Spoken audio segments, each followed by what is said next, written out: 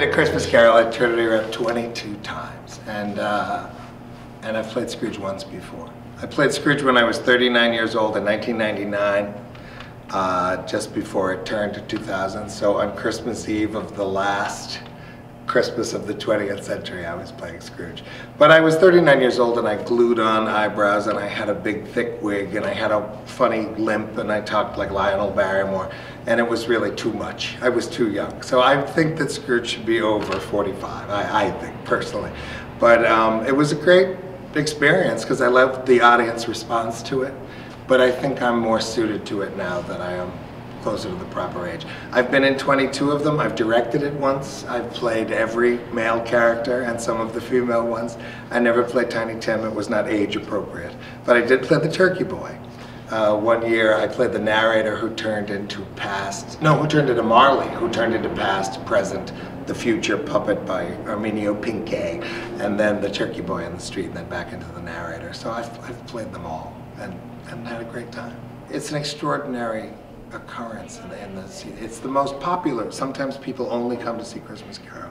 Sometimes, you know, we call it Rhode Island's grandest holiday tradition, and that sounds like a catchphrase, but it actually, families come until, you know, they introduce their children to theater, to this art form through it, because it's such a magical and important story, and it's 90 minutes long, and it's very accessible and fun and larger than life. So it's a great way to introduce kids to this amazing, meaningful, live art form.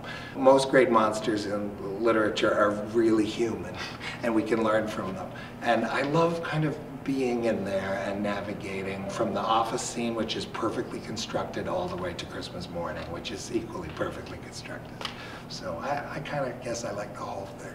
I've been very moved this year about how important it is to the community. And that because the play is so emotional and so well written, and this year I think is so well realized, so fully realized, every aspect of it.